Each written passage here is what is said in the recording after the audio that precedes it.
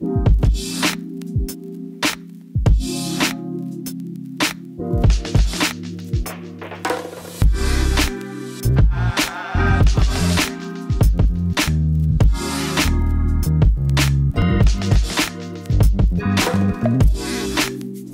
everyone, I'm excited today to kick off the third appointment of our Astra Fireside Chats, a series of short interviews with prominent VCs, entrepreneurs, and thought leaders from all around the world. Briefly about Astra Incubator. Astra is a 10-week startup incubation program targeting student founders and recent graduates in Italy. Astra just launched its first incubation batch 2 weeks ago and is currently incubating 20 startups, featuring speakers from some of the major Italian startups and VC firms. I'm Francesco, a Berkeley graduate and product manager in a Silicon Valley startup. With me, Ileana Pirozzi, Stanford PhD with multiple experiences in venture investing. And we have a great guest today. Ileana, would you like to introduce us to our guest? Grazie, Francesco. I already know this intro won't do him justice, but here I go. Many refer to Steve Blank as the father of modern entrepreneurship, and that's because of the great influence he's had over the past 20 years on the way that we think about and execute entrepreneurial endeavors in the United States and beyond. Steve is a serial entrepreneur, an author, an educator, a professor at UC Berkeley and Stanford University. But in addition to being a successful as well as a failed entrepreneur, Steve is the creator of the customer development model and the developer of the Lean Launchpad model, which is the model that actually Astra is based on. So Steve and I met over a year ago when we started discussing the topic of technical founders and founders with scientific backgrounds and brainstorming ways of supporting them. A year later, I am truly blessed with the opportunity to call Steve a mentor and a teacher, as I will be embarking in Stanford's very own Lean Launchpad next month to learn about how to commercialize the technology from my doctorate research. And I just want to say that people like Steve just see the world in a different way. And sometimes those are very powerful ways. And I know that Steve inspired me to tell my story, and I can only hope that his words will do the same for our audience today. So without further ado, it's my great pleasure to introduce you, Steve. Thanks for having me, Francisco and Ilana. I'm excited to talk to entrepreneurs in Italy. Thank you, Steve. So about a year ago, you told me, and this is something that you say a lot, that entrepreneurs are like artists. They see things that others don't see, and they hear things that others don't hear. And we also talked about the fact that most famously in our own country, Italy, in the Renaissance, artists used the model of apprenticeship, which would make one think that art can be taught.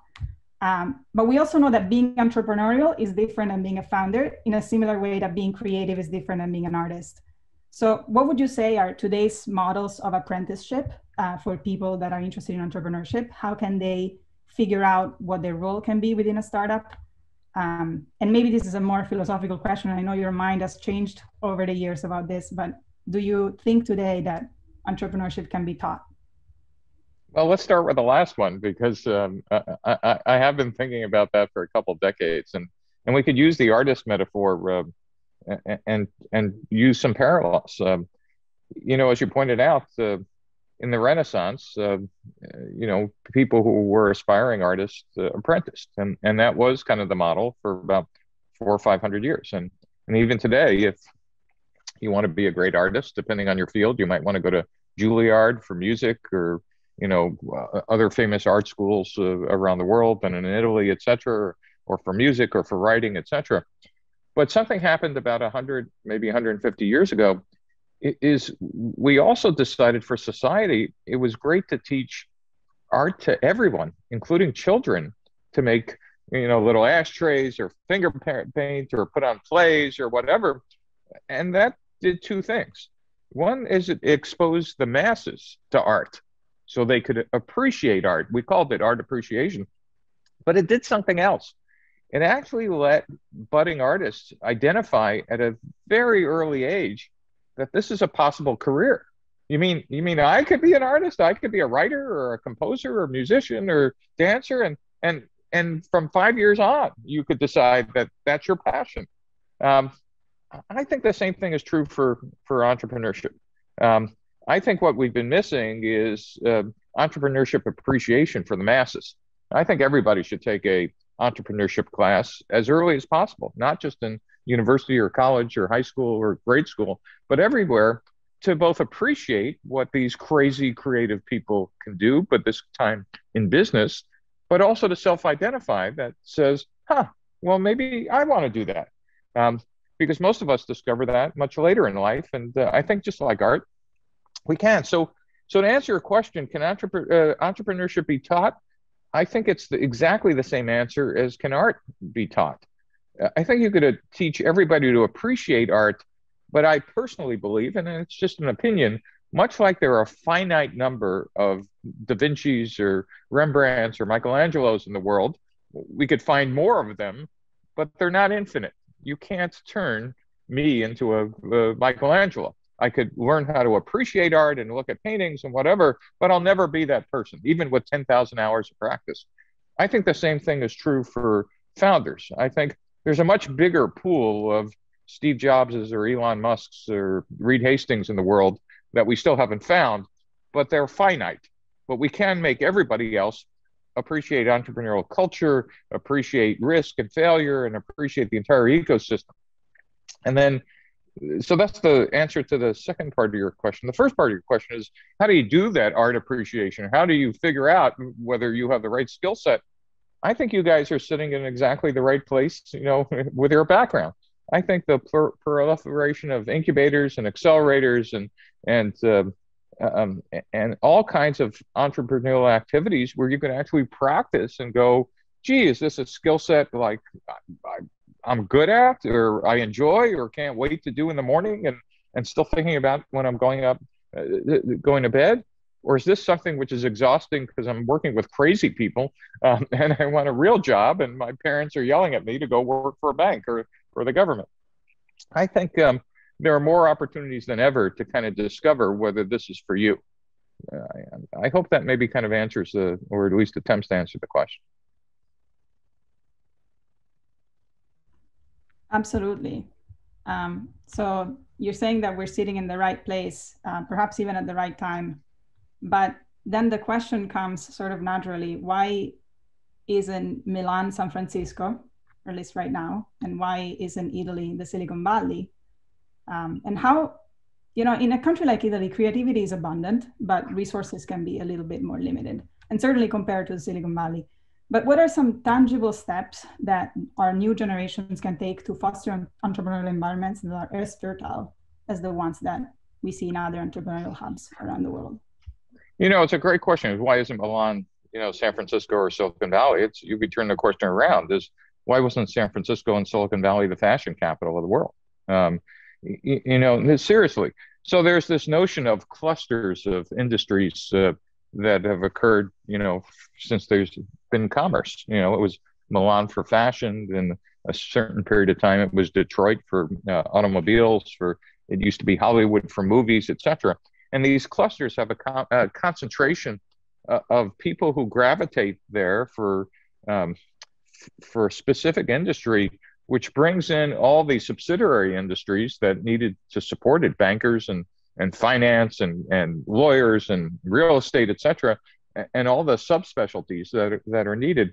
And then the key part that makes Silicon Valley and other entrepreneurial clusters, and then we could talk about Italy specifically, but if you think about an entrepreneurial cluster, my definition nowadays, it was different in the 20th century, is it's a cluster if you could raise $100 million for something crazy in that cluster. If you can't, it's not that there are no entrepreneurs, because with the internet, entrepreneurship is everywhere. Every country, every city, every person, everybody with a computer, you have access to, more computing that existed in the world when I was an entrepreneur through AWS and other, you could get to GitHub and Stack Exchange and whatever. You could do 3D printing. I mean, the tools for individual entrepreneurship exist everywhere. And in almost every region or city with sufficient population, you could probably raise a seed round.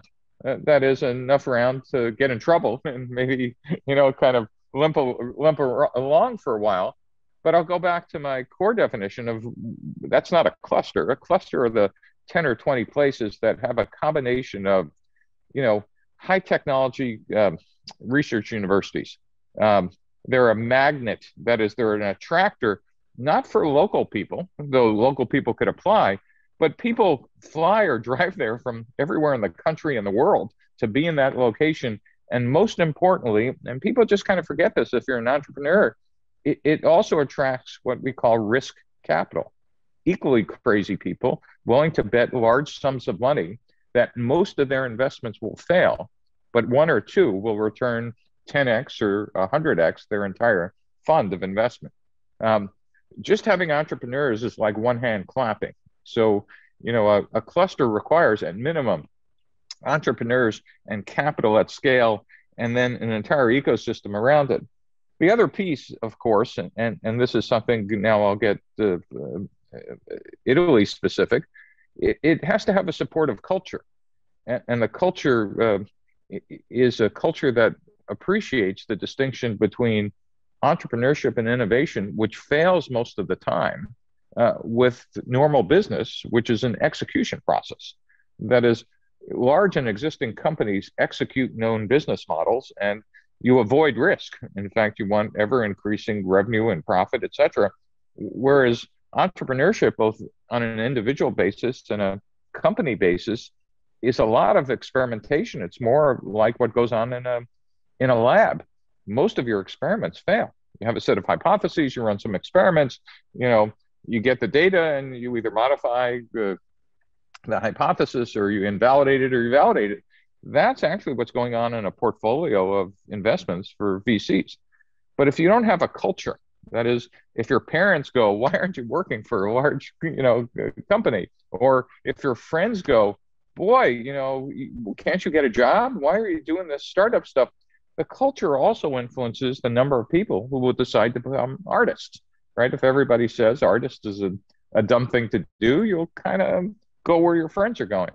So the culture also kind of influences, and in your early age, you're not only influenced by early age, I mean your age, you're not only influenced by your peers, you're sometimes influenced by your authority figures, not only your parents, but your professors.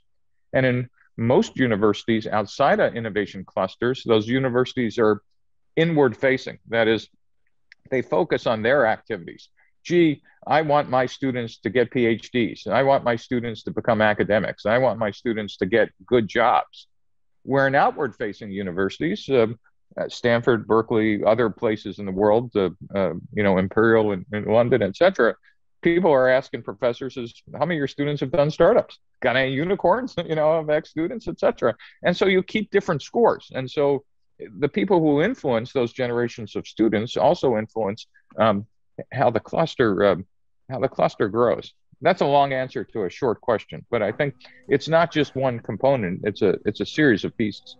By the way, Silicon Valley was an accident. There have been a couple of clusters that were engineered, that is, people have designed.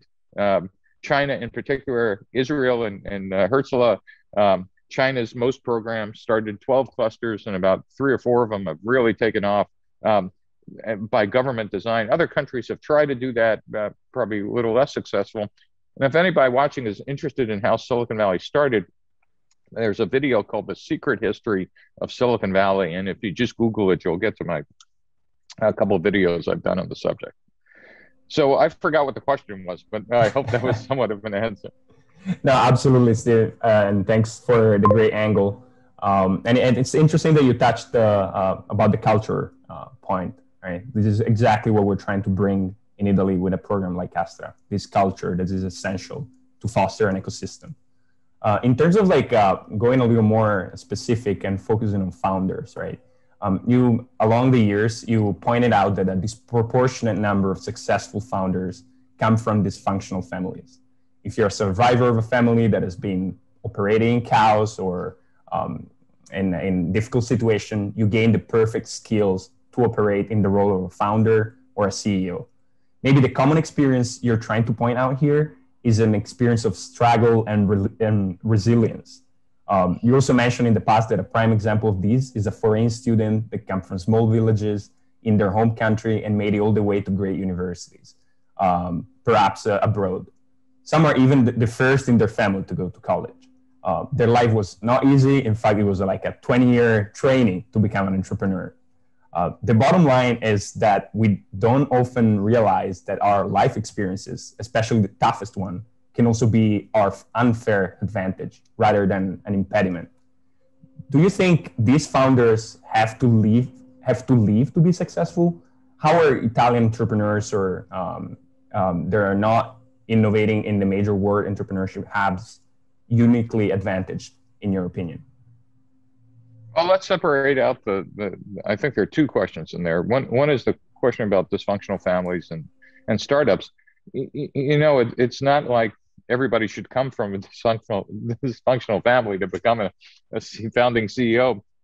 But I should just point out is that survivors of that had the brain chemistry for resilience also have the technique of having been trained very cruelly to shut out everything except focusing on those things necessary for survival. That description is the job of a founding CEO. A startup is an inherently chaotic environment. There are multiple things coming at you all the time. And your skill set has to be to focus on what are the few that are necessary to move the ball forward, to what are the few customers, financial deals, hiring things, et cetera, while at the same time you're the facilities manager and the toilet's overflowing, or your biggest customer has just quit, or your co-founder, and you got into an argument and you got to fire them, and somebody's stealing your IP, and all that happens like between noon and 3 p.m. in a typical day. If you've grown up with an environment that was actually a normal household and you were lucky to have nice parents, that's like new to you, and you have to learn those skills ab initio from first principles. But if you grew up in a chaotic environment, or you had to struggle to get there and learn how to focus, these things become natural. That's the good news. The bad news, of course, is that these personality traits that get you through the early stage of a company turn out to be destructive when you find product market fit and scale. Because I've seen multiple founders throw hand grenades into their organizational structure to keep chaos going because they're uncomfortable with certainty. And for some of you, like nodding, you might think, and it's true, it also applies to your personal life as well. If you actually are in a relationship with a normal person and you grew up in a chaotic one, you will start. I see a lot of nodding, so I'm not pointing to anybody in particular, but it is an interesting characteristic about founders in that skill set. And you could see it in world-class founders whose names you could probably recognize. And you could then all of a sudden you back up and say, oh, I've seen this model before. As for how it applies to Italian entrepreneurs, it gets us into a different question. And the question is, in this struggle, is the promised land of where do I operate? Is it in Italy, or is it inside an existing innovation ecosystem? Because you could still do all these great skills of, order out of chaos and whatever, but still be in an environment where entrepreneurship isn't recognized, there's no ecosystem, and more importantly, there's no risk capital, there's no mentorship. That's another part of an innovation cluster, is you have experienced both entrepreneurs and investors who have seen the movie, multiple times and could say, oh, let me tell you what you're about to do. And you go, how do they know that? Well, they don't even have to have wisdom. All they have to have is pattern recognition. Few of them have extracted wisdom out of the pattern recognition, but all you need to is seen that movie. If you don't have that infrastructure and surrounding folks around you, you're trying to learn all this stuff, again, ab initio from first principles. It's much easier when you have coaches and mentors who say, well, there's a pattern here. Let me explain to you what I've seen. You might be maybe unique, but you ought to consider X or Y. That's the problem in trying to create a cluster from nothing when you don't have that ecosystem around you. As I mentioned earlier, though, there have been countries that have created it from scratch, so it's not impossible, but it takes a concerted effort. And to be honest, this is just an opinion. I don't think it's possible with just the entrepreneurs trying to will it to be so. It requires government incentives for getting risk capital. It requires the elimination of bureaucracy. I'm talking about you, Italy, right here, about being able to not only start up companies, but to shut them down. There are other countries where, in the United States, if you fail, you kind of wind down your company in 3 weeks. Trust me, I've had to do that. In other countries, it could take years, and that you're personally liable. And there's, all kinds of risks of being a failed entrepreneur.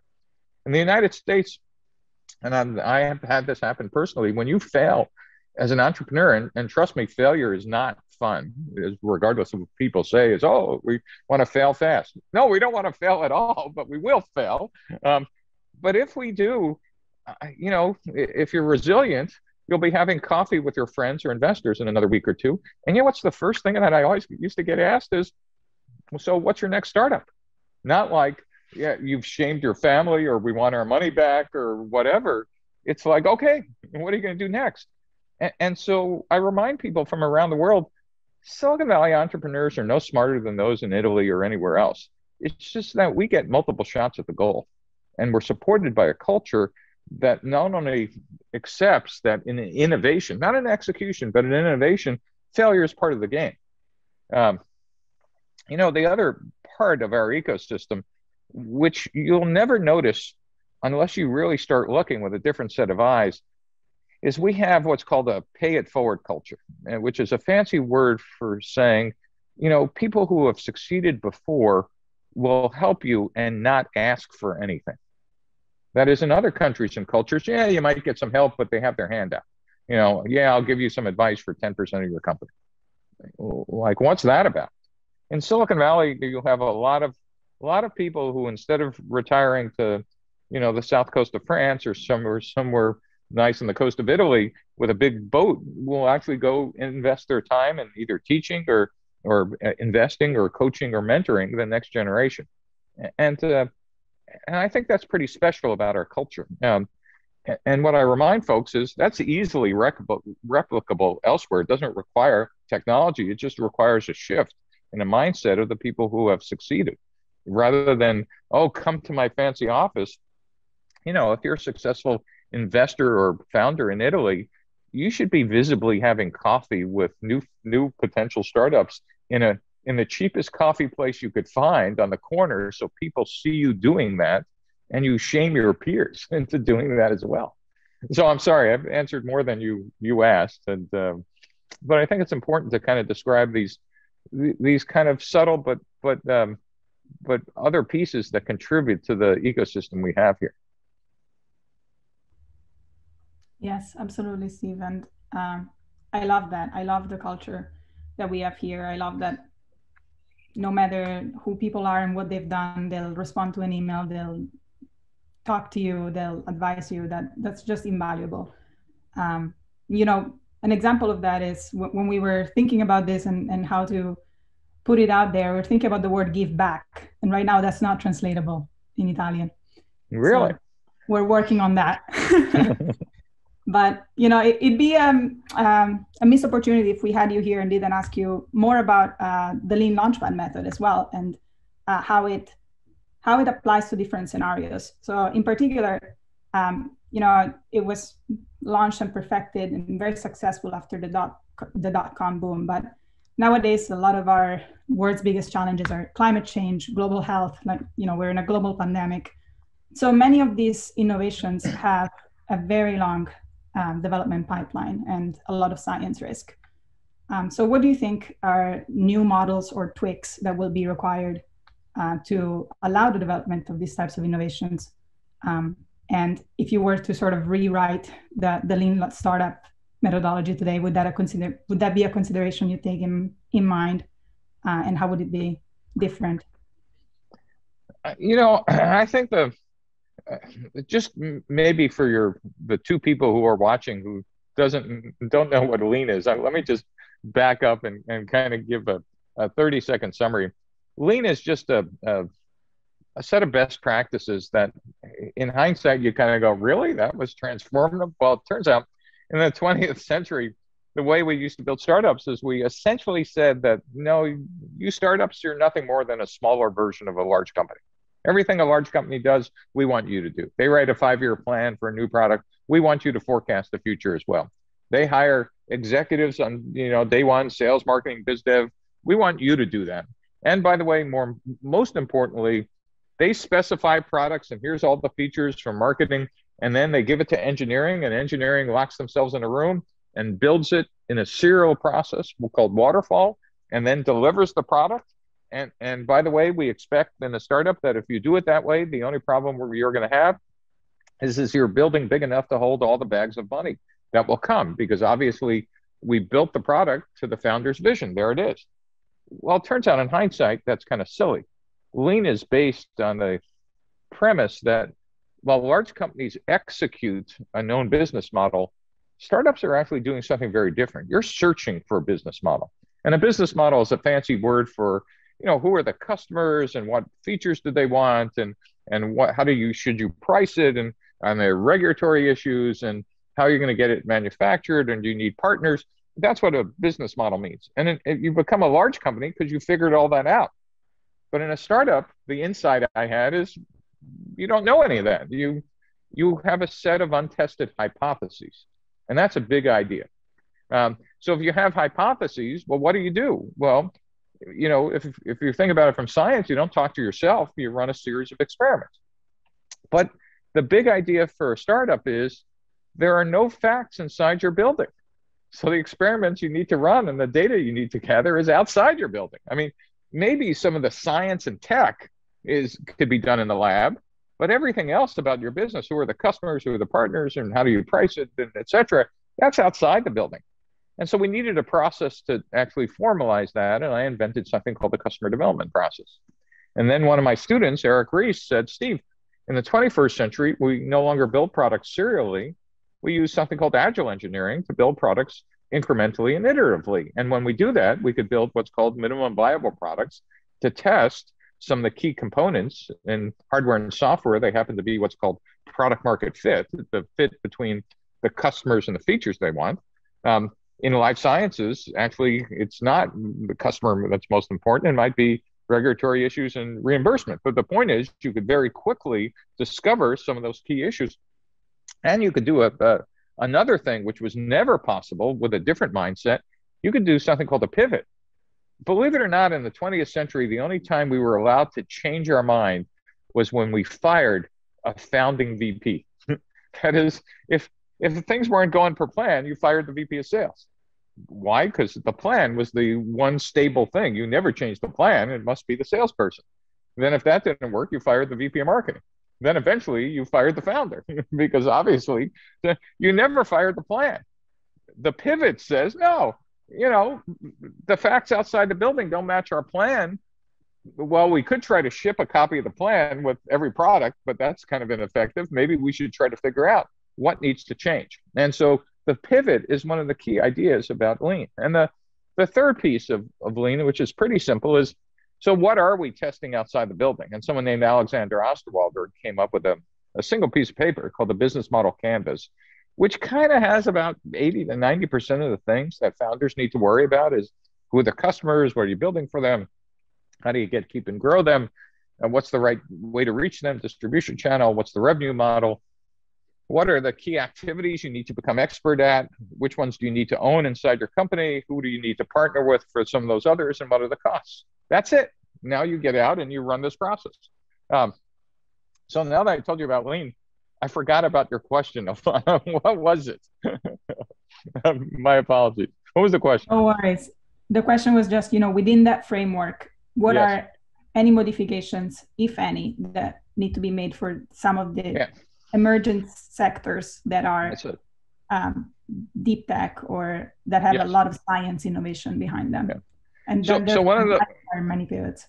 So one of the funny stories, and this, Alana, this goes back to your research, is when I wrote my first book talking about this methodology, I knew nothing about life sciences, but I just kind of thought, oh yeah, it takes 10 to 20 years to do a therapeutic, and it's all about lab science and whatever. And so I said in writing, this process will work for everything but life sciences. The fast forward 3 years later, I get a call from UCSF, which is a leading biotech school in the United States, that said, we want you to run this class for life sciences. I said, well, didn't you read the book? They said, Steve, we are the experts in life sciences. We don't want you to figure out whether this therapeutic works, but the rest of the business model of how to commercialize that stuff for not only therapeutics, but diagnostics, medical devices, and digital health, all that is outside the building activities, and we want you to build a version of the class for this. And so I got 4 venture capitalists who all were domain experts in each one of these. We prototyped the class, taught 32 teams in the first iteration, 8 in each one of those domains, and then invited the National Institute of Health, the US kind of life sciences government agency, in, and they adopted the class. And so pretty soon, in a domain that I thought this would never be applicable, turned out to be completely applicable. And this is the backing into your question, is in almost every domain, there are unique domain things about it. So for example, as I alluded to earlier, in hardware and software, the first things you worry about are product market fit. But for example, in medical devices, even though the ultimate end user might be grandma, you're putting a hip in, grandma doesn't buy the hip, she doesn't pay for the hip, she can't specify the hip, and it turns out there are multiple customers. There's the doctor, there's the insurance company, there's the people giving you the CPT or whatever code you need to get it approved, there's the regulatory agencies and in the US and then the EU and other places, and so turns out there are other things you need to learn, but the framework is kind of the same. That's one thing, is that you could modify this methodology with domain knowledge to kind of tackle almost every area. We modified the version of the class for verticals. We do hacking for oceans, hacking for energy, hacking for defense, for the Department of Defense and our intelligence community in the United States. It's now taught in 50 universities. This version of the class, Alana, this Lean Launchpad class, was adopted by our National Science Foundation as well. It's we've put over 5,000 of our country's best scientists and engineers through it. You're taking the original version at Stanford. So that's one thing. It could be domain specific for whether it was climate or energy or anything else, but you do need to understand the domain so you could give good tactical advice that is trying to give somebody generic advice about therapeutics when they're in medical devices even isn't the same, right? It's just, even though it's life sciences, how you get liquidity and the things you need to worry about and how you build SABs and key opinion leaders is very different. But the other thing that we teach entrepreneurs now is this word called liquidity. Even though your goal as a founder might be, I want to change the world, or I want to save lives, or whatever, that's not your investor's goal. I mean, they might kind of be vaguely interested in that, but their business is to make an obscene amount of money. And the only way they get to make money is what's called a liquidity event, which is a fancy word for how do I take my worthless stock, which I got in exchange for giving you money, and turn that pieces of paper into the biggest pile of cash you've ever seen. And in the old days, that was through what was called an IPO, at least in the United States, an initial public offering. Or you merged with you got bought by a bigger company. Nowadays, there's kind of a third activity going on, which are called SPACs, which is kind of a shortcut to being a public company. But as a founding CEO, if you take money from someone, the key thing that every founder listening and watching needs to understand, the minute you take money from someone, their business model has now become yours. It's a big idea, which says if people are not giving you this money as a gift because they like you, well, they might like you. They're not even giving you a gift because they kind of like your idea. Great. They're giving you this money because they think they can make a ton of money on it. And you need to understand how much money do they need to make, when do they need to make it, and what vehicles might they use to achieve that. Does that make sense at all? So if you're a founder, that's one other thing you need to get your head around is, I thought I'm just raising money and I'm done. No. You're raising money so your investors can make a ton of money. And by the way, if you're smart and own a big chunk of the company, you too will get some of that pile of cash. But you need to understand what those rules are and how not to get thrown out of your own company and, all the things that could happen to founders. And that's a whole nother series of lectures that hopefully you'll learn in this incubator. Did I answer your question? I think I answered more than your question, but. Oh, that was great. That was great, Steve. You answered a lot of the next question that we had. So even better, right? I'll go ahead and skip some of those because thank you for giving an overview and a panoramic view of like the lean startup approach as well, and then the product market fit and what it is, what it entails, and how to get there, right? Something that we talk a little less about is founder market fit, right? What are your thoughts about this concept? Well, I learned painfully from one of the companies I created is never start or join a company where you find out you hate your customers. You know, I accidentally, longer story, started a video game company and found out I hated 14-year-old boys who wanted to play games to kill things. Um, and even though I was a gamer, I have to tell you, I haven't played a video game since. It was such a bad experience. And this was a company that was the only company I was ever on the cover of Wired magazine for. was the one, and the failure left a crater so deep it has its own iridium layer. I mean, that's in fact, I learned a ton. In fact, a good chunk of the lean methodology came from that failure, less so my successes.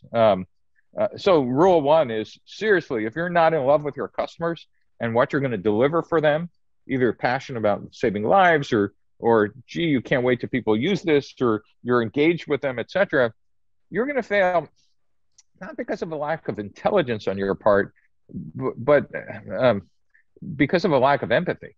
And I don't mean empathy because you love them personally, but you got to love what they're doing and what you're going to do to them or for them or change for them, etc., because it requires you to listen, and then sometimes listen past to what they're saying to say, well, wait a minute, they're saying X, but really they don't even understand what we could do here or whatever. But if you're not engaged in that, you know, maybe you could be an execution CEO, you know, when the company's 5 years old and managing the finances and whatever. But as a founder, it's really hard not to love talking to customers and learning from them. And if someone on the founding team, and I don't mean an employee, I mean one of the founders doesn't love doing that, I guarantee you have just decreased your odds. I mean, you know, random Brownian motion says there might be some that succeed, but the odds have gone down tremendously if one of the founders just can't wait to talk to some more people. The other founder who's trying to build the product probably hates it because they say, hey, look what I found. There's more data. No, we need feature 3, 9, and 12. Get rid of the other features and whatever, which, by the way, is part of this founding team culture in Lean. You know, I always did a startup with a partner. I was always the entrepreneur. For me, that minimum of founding team has a innovator, an inventor, and an entrepreneur. Rarely it's one person. In life sciences, sometimes it is one person, but in that field more than others. But that two pieces, the one who came up with the tech or the insight or whatever, and loves to stay in the lab and build it, versus the other person who's creating the reality distortion field to get people to give you money and quit their jobs, and at the same time has the empathy and loves to talk to customers and find out how it might be used, etc. Those are the minimum 2 requirement skill sets that it takes for a company. But those 2 skill sets need to appreciate each other's job. If you have an innovator who won't ever leave the building, your odds have just gone down as well. And what I mean by that is you don't want to drag them out for every sales call, but assume you've now discovered, after talking to 50 people, that the 6 features, number 1 through 6, customers only care about number 2 to 4. You going back in the building and just telling the innovator, get rid of those other features, is not going to be a fun conversation. But if in fact they've agreed to go out and listen, after, not in your first meeting or even your 5th meeting, but after you hear it 10 times, say, come on out with me. You know, I've been hearing stuff I don't understand. Boy, if you've gotten that relationship pre-wired, they will come back. And that's happened to me driving in the car. I remember this happened. And, you know, like we needed a new feature in this case. And I could have gone into a conference room and like banged the table and whatever, but I took my founder out, and as we're driving back and he heard all the requests from, it was like the 5th customer asking for that. I said, finally, Ben, what are we going to do? He said, well, show them page 3 of the spec. I said, Ben, our spec only has 2 pages. He said, not anymore. And so my co-founder had figured it out because he had the data. So if you think about what you're trying to do to the innovators, you're trying to make this lean methodology an evidence-based process, not an emotional-based process, right? You're trying to, again, I'll go back to the lab-based method, or the scientific method. We're trying to get enough evidence and in fact, iterate at a speed that allows the innovators to get aligned with the entrepreneur. Does that make sense at all? Sorry about the digression, but having that team approach and recognizing those skill sets are different but making sure they're aligned early on stops this co-founder kind of battle about how to build the very early stage and how to find product market fit. That's very helpful. Thank you, Steve. I also didn't know that entrepreneurs moved in Brownian motion. I learned something today. Just kidding.